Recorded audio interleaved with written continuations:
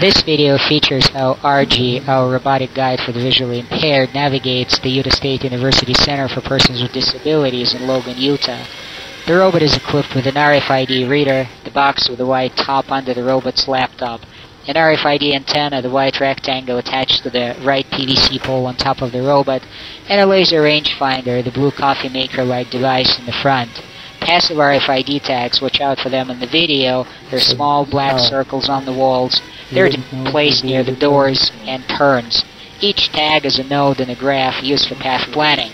The local navigation behaviors use laser range-finding. Given the location to go to, the robot plants a path in the graph, path with a sequence of RFID tags, and associates each edge in the path with a sequence of navigation behaviors. The runtime detection of an RFID tag triggers a specific sequence of navigation behaviors.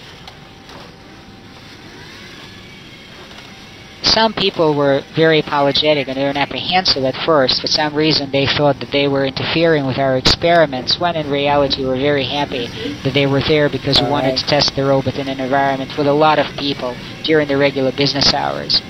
An example of a runtime detection of an RFID tag is coming up.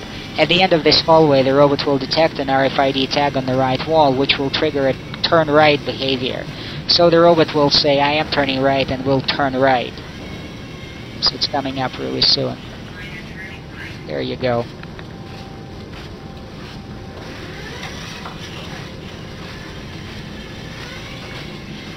There will be another example of a runtime detection of an RFID tag.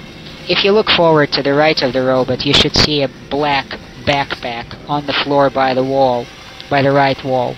The robot will detect an RFID tag above that backpack, which will trigger a turn left behavior. So the robot will say, "I am turning left," and will turn left.